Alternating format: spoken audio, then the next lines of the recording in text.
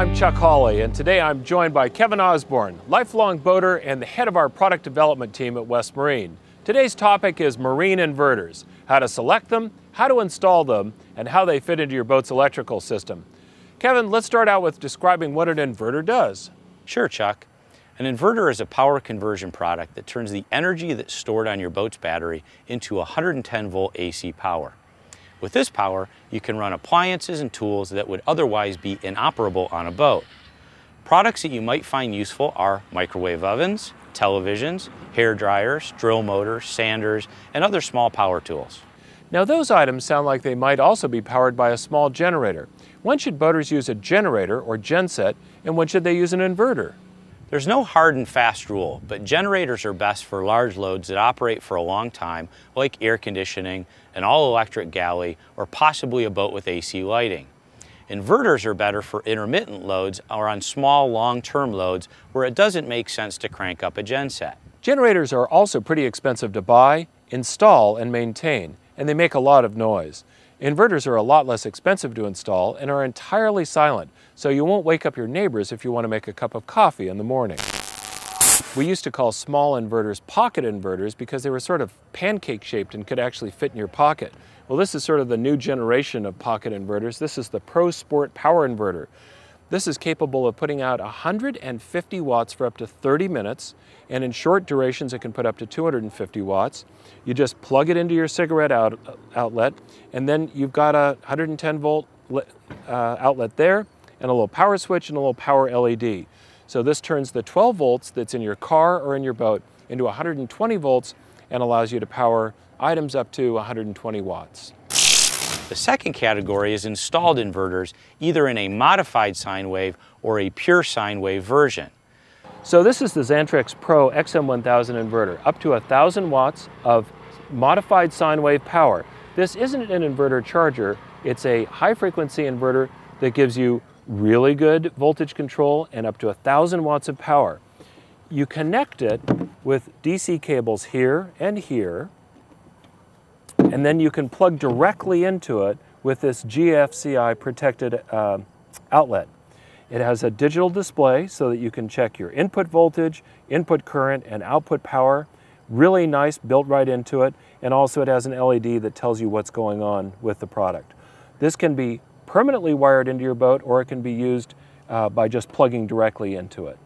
The third category is the inverter charger. These handy devices combine the functions of an inverter with a high-quality smart battery charger and come in modified sine wave and pure sine wave versions. The concept is that when you're connected to your shore power or possibly have the genset running, the inverter charger charges up your house battery bank at up to 130 amps. When you're disconnected from shore power or the genset is off, they automatically convert to the inverter and provide up to 3,000 watts of AC power. These units cost from around $700 to $2,000. Wow, that's a great way to look at the inverter market. Pocket inverters that are portable and able to run loads up to about 400 watts.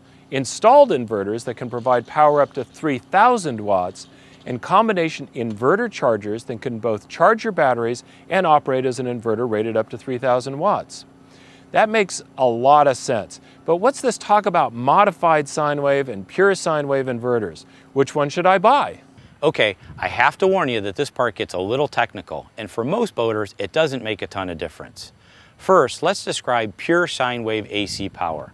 When you plug an appliance into a wall outlet at home or at work, or into a socket that's connected to a quality generator, you get pure sine wave AC power. All AC loads are designed to work on this smooth sine wave, so it's 100% compatible with anything you've got on your boat.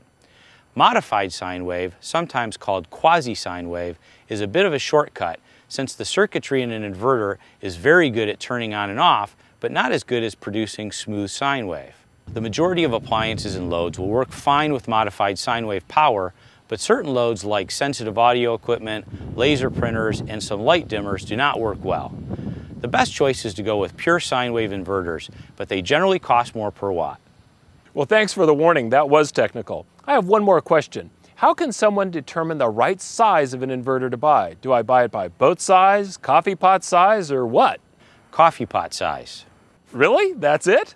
No. It's actually based on the loads you want to run simultaneously. Let's say that you have a microwave that draws 800 watts and a hair dryer that draws 1200 watts. If you run them at the same time, you'll need at least a 2000 watt inverter. However, if you run them independently, you can get by with a 1200 watt inverter. In reality, it doesn't cost a lot more to buy the extra capacity, but you can avoid blown circuit breakers by using large loads at different times.